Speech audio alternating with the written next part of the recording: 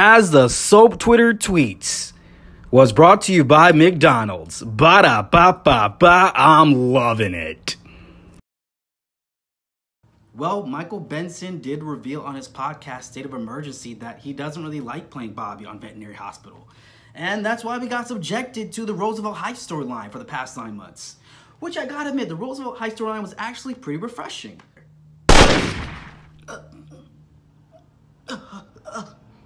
If you ask me, Francesca Villaro, she's one of the best executive producers that Veterinary Hospital has seen. She's definitely bringing the show to new heights.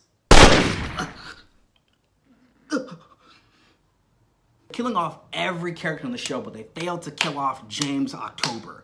It's like you can't kill him off for some reason. He's untouchable.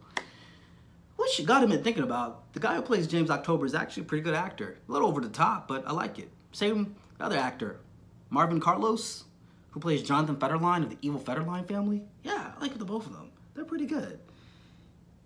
Even though Marvin Carlos was a recast. Everything is in place. I have successfully divided Soap Twitter. Oh, no, you won't. You're not going to divide Soap Twitter anymore. Not today, Satan. Not today. The power of Christ compels you. Is that a pen that you're going to use against me? Well, I mean, you know, soaps don't have the budgets like they used to have back in the day. No, I understand. Times are rough. Inflation is bad, too. Bad, you know what I mean? Yeah, times are rough. You know, as an exorcist, I'm an independent contractor. You know, we don't make as much money as we used to. You know what I mean? Like, it's not how it used to be.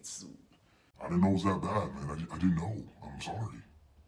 I really apologize about that. Well, listen, like, go ahead and do the exorcism. What are you waiting for? Come on. Wow, you just never know what people are going through in this life, you know? You just never know.